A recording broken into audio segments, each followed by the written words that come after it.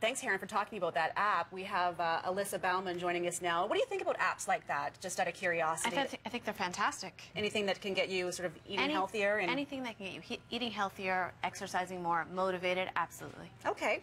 Well, you're here to talk to us about getting back to healthy eating. A lot of people have New Year's resolutions, and, you know, whether it's, you know, a new year or not, eating healthy is always a good thing. So let's talk about how do you start? Because I always hear, oh, the breakfast is the most important meal of the day. Is it really the most important meal of the day? Breakfast is the most important meal of the day.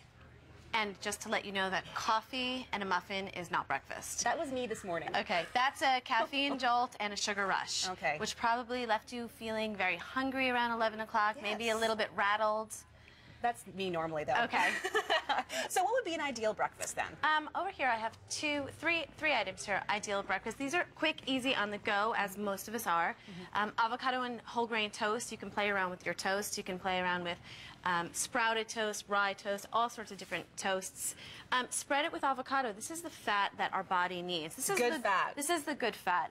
And avocado is loaded with folate, antioxidants. It's one of those superfoods. It sure is. Okay, now let's talk about what else you have here. This is oatmeal? This is an easy, instant packaged oatmeal. I would definitely go for the sugar-free one.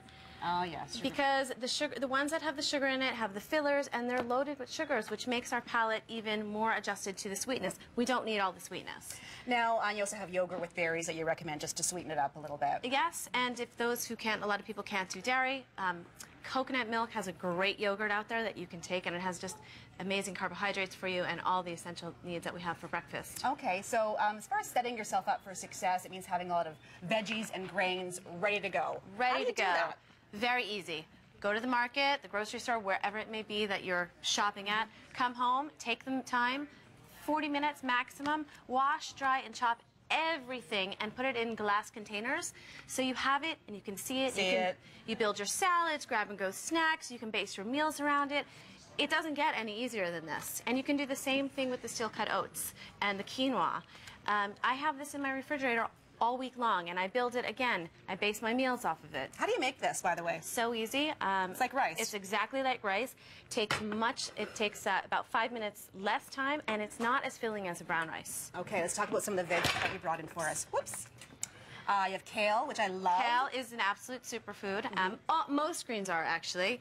They're loaded with vitamins, A, C, E, and K, folate, fiber, and protein, which a lot of people don't know. But the one thing I really love about greens, and you can't get enough of them, because they actually reduce sugar cravings. Oh, okay. And who doesn't need that? No, we don't need that. They strengthen the immune system. I have kale chips here, which are super easy to make. Just bake them with a little olive oil and sea salt.